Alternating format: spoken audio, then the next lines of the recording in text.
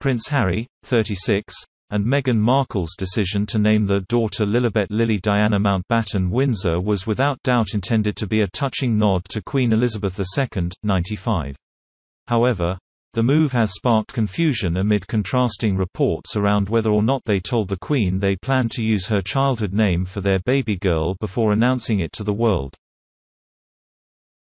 Sources close to the Sussexes maintain they did seek the Queen's approval ahead of revealing their royal baby's name. On Wednesday, friend of the couple Omid Scobie leapt to their defense on Twitter, writing, "A Sussex source says that the Queen was the first family Harry called after Lilibet's birth, and during that conversation, he shared the couple's hope of naming their daughter in her honor. Had she not been supportive, they would not have used the name."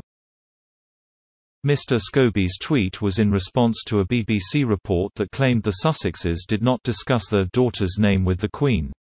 A Buckingham Palace source told the BBC, "There was no discussion about the name before it was announced."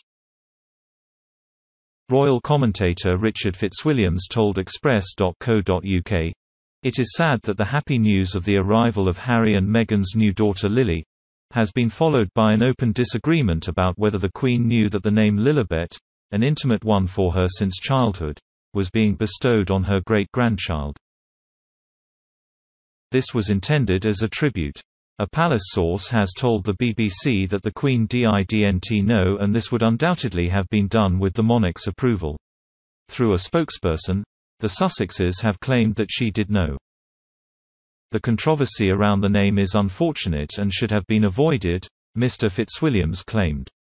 The commentator added, "This confusion could and should have been avoided." The interview on Oprah was an example of the Sussexes telling their own version of the truth, and it has subsequently been heavily criticized for many inaccuracies. The baby name debate may cast doubt on Harry and Meghan as reliable sources, Mr. Fitzwilliams claimed.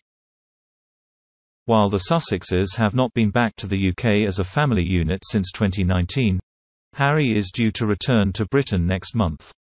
Harry will join his brother Prince William, 39, for a poignant event at Kensington Palace as they unveil a new statue of their mother Princess Diana on July 1. There are hopes baby Lily may get to meet her royal relatives next year if Harry and Meghan decide to travel to the UK to take part in the Queen's Platinum Jubilee celebrations. They expected to raise their daughter Lily in California with her brother Archie Harrison, too.